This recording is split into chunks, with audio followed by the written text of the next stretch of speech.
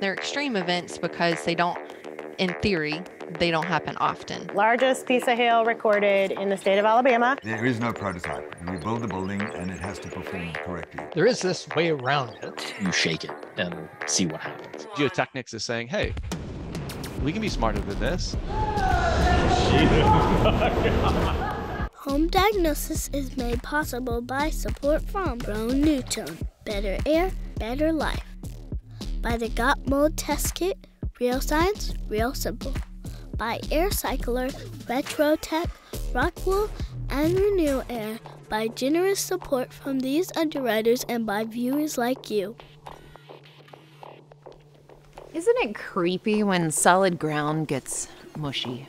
Or when a nice fluffy cloud rains down frozen rocks. It's comforting to think that the world is static and that things make sense and they stay put.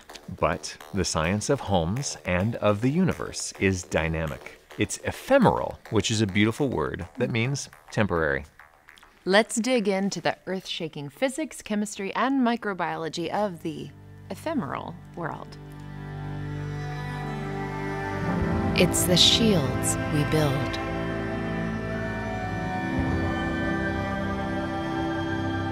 And the risks we take.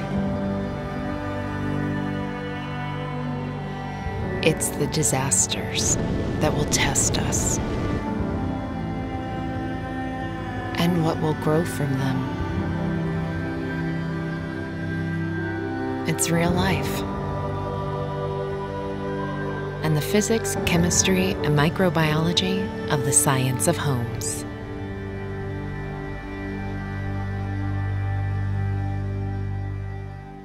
The natural world is very active.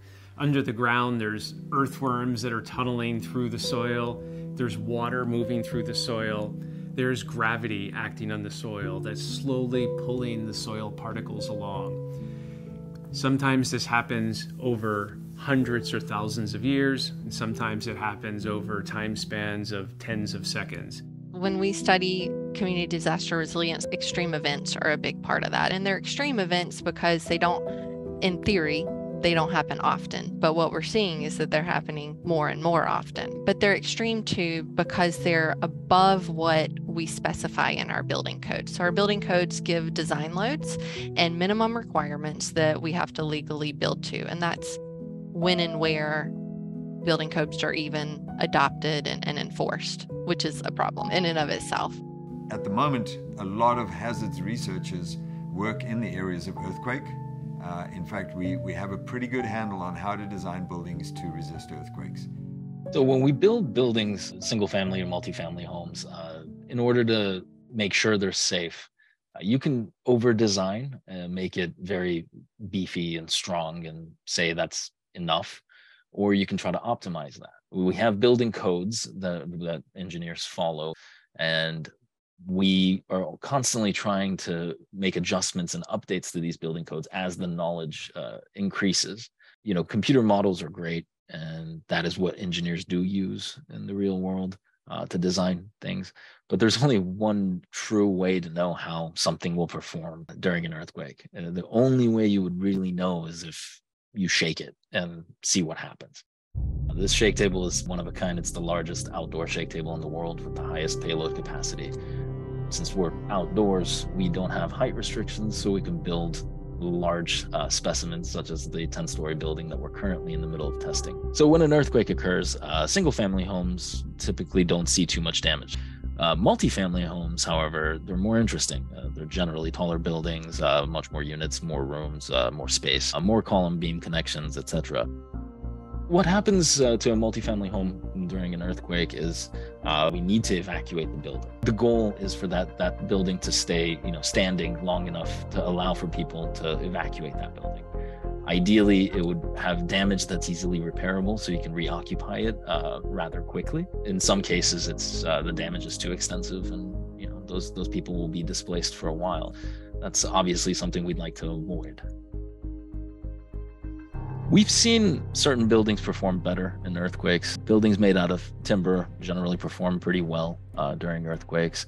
Due to their flexibility, they're a little more flexible and forgiving. So you need to have a certain amount of flexibility to move and sway with the earth as it's moving. Earthquakes are waves, but with a different amplitude and different frequency, and the source, of course, is different, but again, is another type of wave.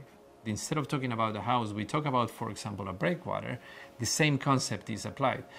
Breakwaters are supposed to be a very rigid structure that supports the action of waves, and they're supposed not to move, not even the individual rocks that you see in breakwaters. So they are fixed and rigid, similar to the concept of a building that is not responding to earthquake. There are breakwaters that are called dynamic breakwaters or burn breakwaters that are designed to move with the waves and change its shape and adapt its shape so the profile of the breakwater dissipates better the wave energy. That was allowed to be flexible in the same as the houses that are flexible in earthquakes or light. Through some testing and experimental work done actually here at this shake table in San Francisco, there was a huge retrofit effort for soft stories, where you would have an apartment building and you'd have right under it, there'd be the parking for the cars, like the carports.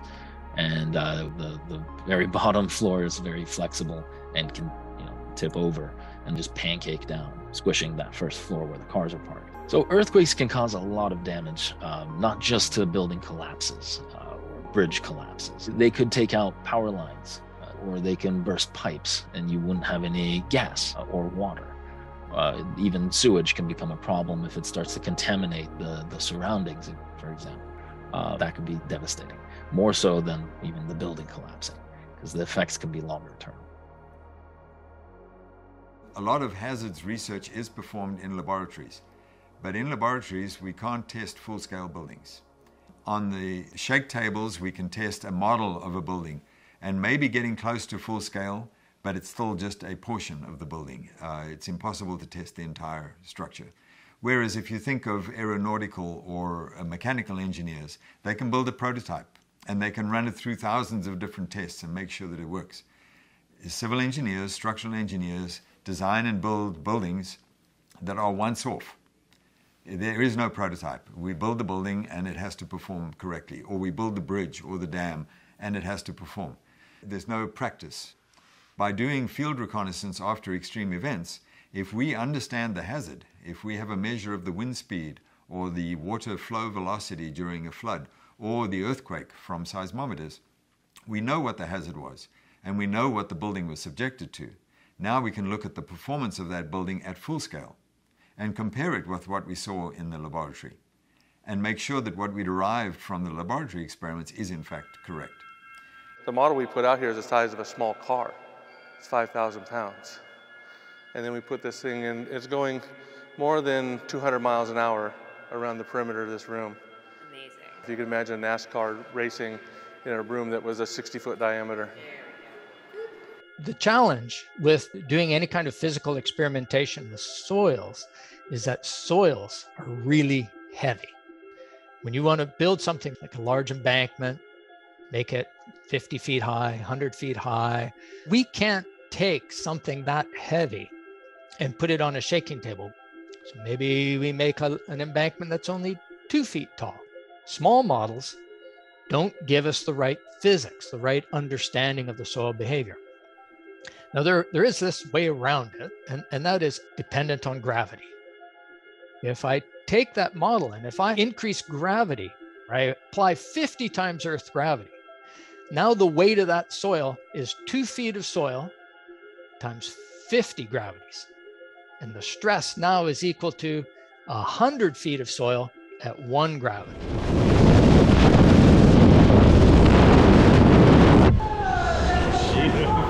I think what's unique about geotechnical engineering is that our building material is nature itself. It's the soil, it's the rocks. And on top of that, the materials we use vary all the time. So every project site we go to, the subsurface conditions are different. And if you compare that to concrete, steel, water, a lot of the other building blocks, if you will, of civil engineering, geotechnical engineering, I think, is particularly unique because we have this tremendously variable material built and placed by nature. And the question is, how can we work with it? How can we work around it to use its strengths and at the same time don't create negative consequences, and help society live in that environment using and living on top of nature in a really healthy way.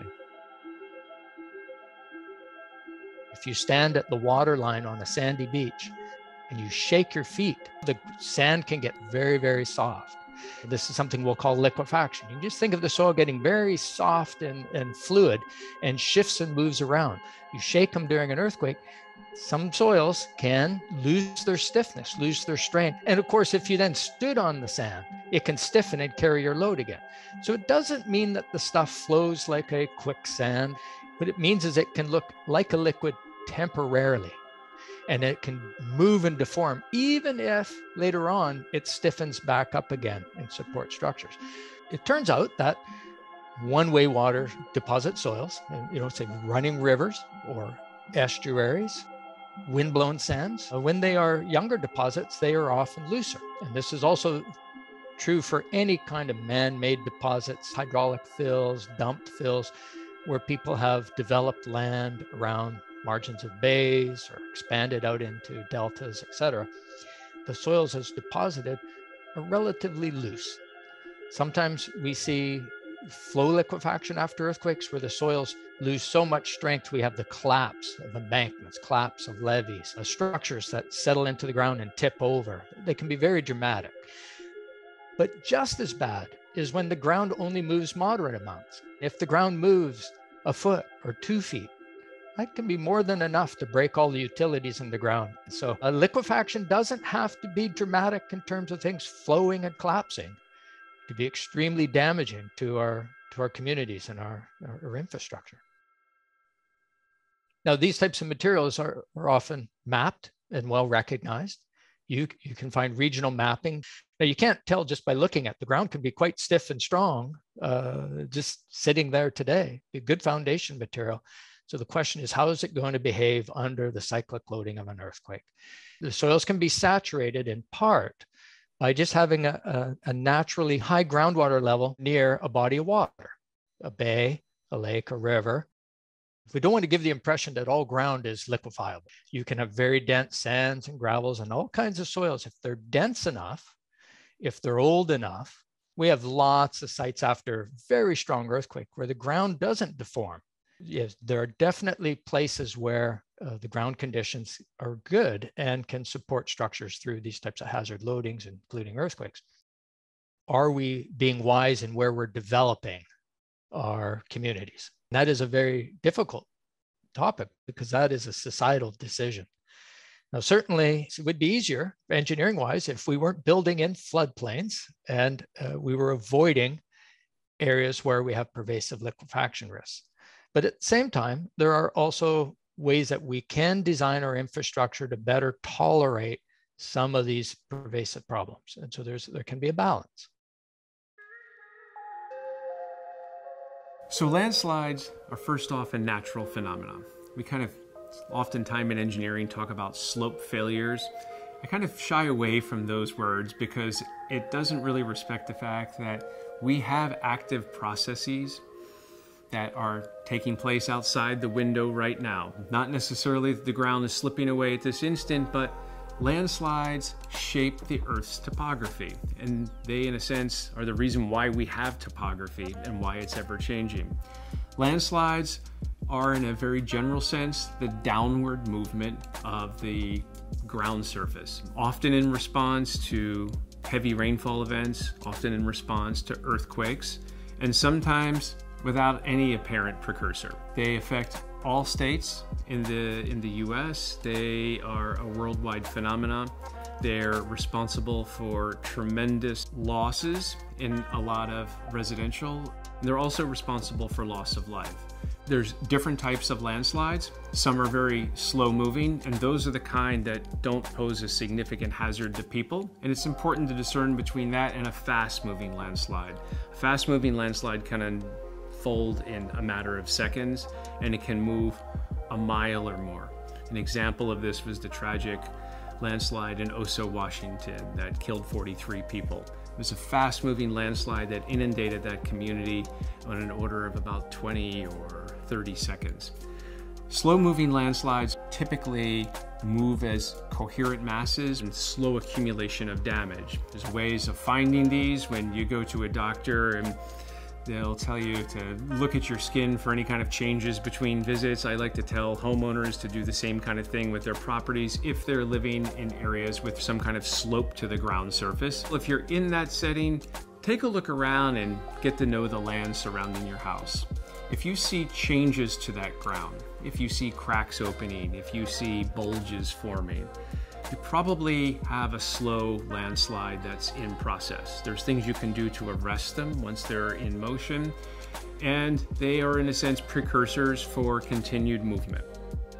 Fast-moving landslides often come without warning. Sometimes there's small precursory movements, but often they happen so quickly that people don't have a chance to escape. They can move at speeds of 25 miles per hour. There's measures you can take if you sadly find yourself in that situation, and hopefully you don't. You can go to the second floor. We've found that people are much safer upstairs than being downstairs. You can move away from the landslide. A lot of times bedrooms are situated facing the upslope, facing the hill. Those tend to be dangerous places for people to be sleeping when there's been an extreme rainfall event. There might be an elevated risk for a fast-moving mud flow type landslide. There's a whole range of sinkholes. Some of them are anthropogenic. They're made by people. And so examples of sinkholes made by people are us tunneling into the ground and having a tunnel collapse. A lot of these are related to old areas where we used to mine underground. So we've taken out some of the rock or some of the soil underground. A lot of these have been long abandoned. They eventually collapse and a sinkhole opens. There's a lot of natural reasons that we have sinkholes as well. There's places like Florida, for example, that have what's known as karst terrain, where we have limestone, which is a rock that can dissolve in water, not over the course of days or weeks, but really over geologic time, over hundreds or thousands of years. As that rock melts away, it can slowly form sinkholes that then open up at the ground surface, many times catching people by surprise. So we make and shoot hail at different building products in this lab to figure out, how does it stand up? From the aging farm, we actually go out and cut the panels out and we bring them in here to the laboratory. So at 5, 10, 15 years, we can test again. And so the things that I have here on the table are 3D scanned actual hailstones, largest piece of hail recorded in the state of Alabama.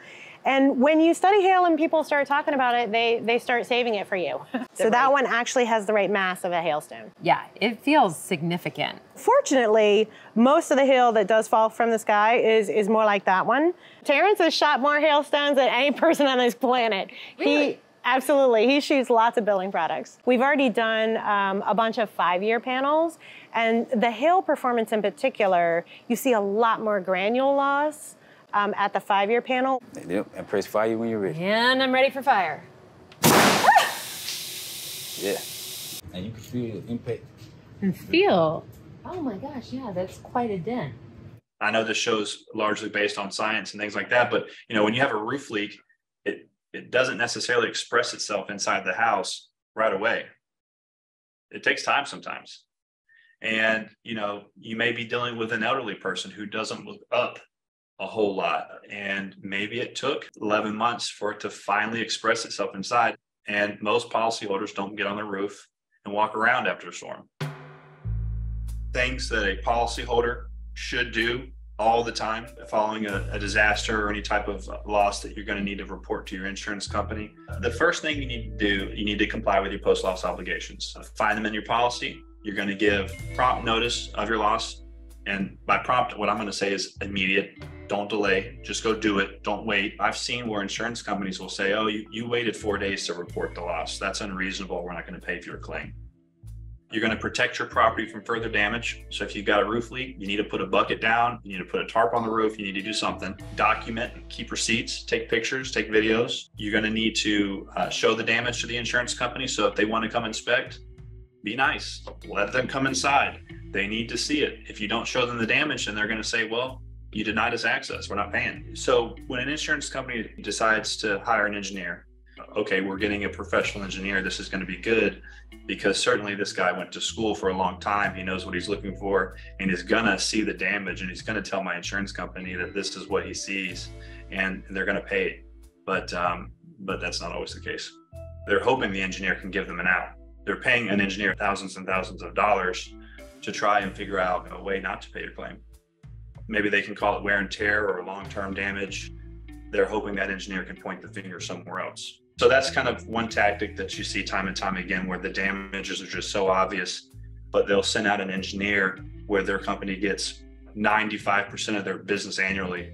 So yeah, if they get an engineer, often you need to make sure you have an engineer as well, which just makes everything more expensive. I have no doubt that there are probably plenty of times where the right thing happens. But unfortunately, with my line of work, I see a lot of what it looks like when they don't do the right thing. You generally operate in good faith when you deal with an insurance company. Wear the white hat. Even if they're nasty to deal with from time to time, just do the right things and comply with your duties and your policy, and things will usually fall into place.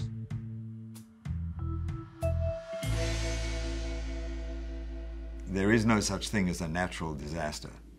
The disaster is human-induced by the way we build and by the way we live and where we live.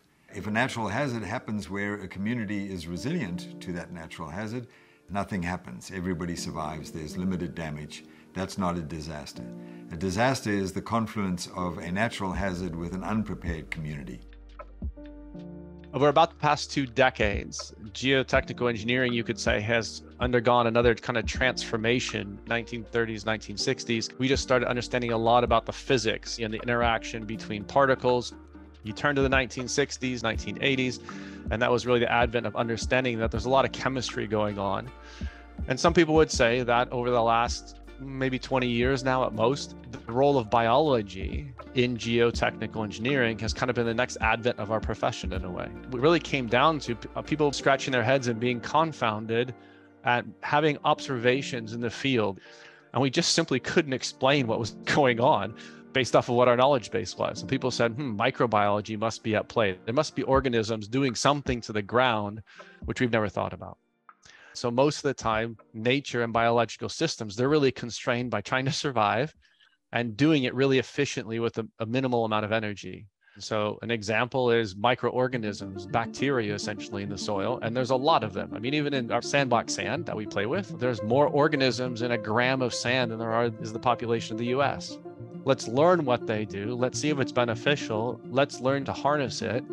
And now let's change the soil properties by having them do it for us. One great example of this, an area I've been involved in, is calcite precipitation. You can stimulate the native bacteria, they become active, and then you can provide the nutrients and the chemicals necessary. And basically, they can take a loose sandbox sand, and in a matter of a week or two, they can change it into a sandstone kind of material, which is hard. It's no longer liquefiable. It no longer flows. You can make a column of it and you could stand on top of it. And a lot of people are looking at that for a lot of different applications. So that's biomediated, and that's one half. The other half that has emerged more just in the last decade is bio-inspired. Bio-inspired is maybe not as common of a term as biomimicry. The idea behind biomimicry is you see something in nature, you copy it, some aspect of it, and then you have something that kind of looks like nature, but it does something you want it to do. We pulled about a dozen different trees, all 3 years old, from the ground surface. And we saw stark and significant differences between the capacity of those different trees when you pull them out of the ground. And you talk to the farmers and they would say, yes, this tree is best in high wind conditions. But from a geotechnical, like an engineering perspective, we never really understood it. What's the architecture of the root systems and which aspects of the architecture matter for the structural performance as opposed to mattering for water uptake, for example. And so in both cases, both biomediated and bio-inspired, because they're both driven by nature, the solutions we're starting to come up with in biogeotechnics is more efficient, more cost effective. It'll be more sustainable than what we do right now. And for some context on that, what we do right now largely came from just heavy construction practice. If you go back 1950s, 1970s, what did we have a lot of? We had a lot of concrete, we have a lot of fossil fuel. And so we can just mix cement in anywhere. We can pound things in the ground relentlessly. Geotechnics is saying, hey, we can be smarter than this. So we've learned some new things that we never would have guessed or predicted by spending some time studying nature before we would go about our conventional geotech work. Really what it comes down to is we learn. We continue to learn from earthquakes. The whole international community works together so that we can better prepare for future extreme events, but also how can we recover? How can we make these things easier to fix? And that's the idea of resilience of a community, how quick you can rebuild and get it going. You know, it's amazing to me that even with all this groundbreaking science, we still have a long way to go to help people understand how to use it to make their homes safer and more durable. Some of the most misunderstood pieces of the puzzle will be our focus in the next episode, all about sick building syndrome. To learn lots more about this and all the other science in our show, visit homediagnosis.tv. Tune in next time.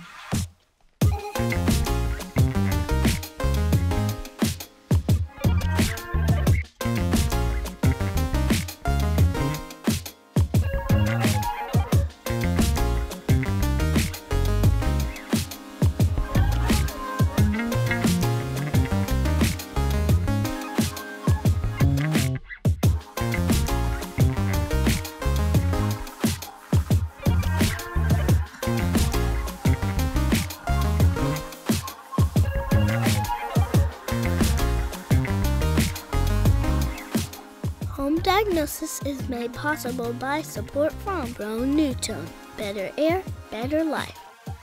By the Got Mold Test Kit, real science, real simple.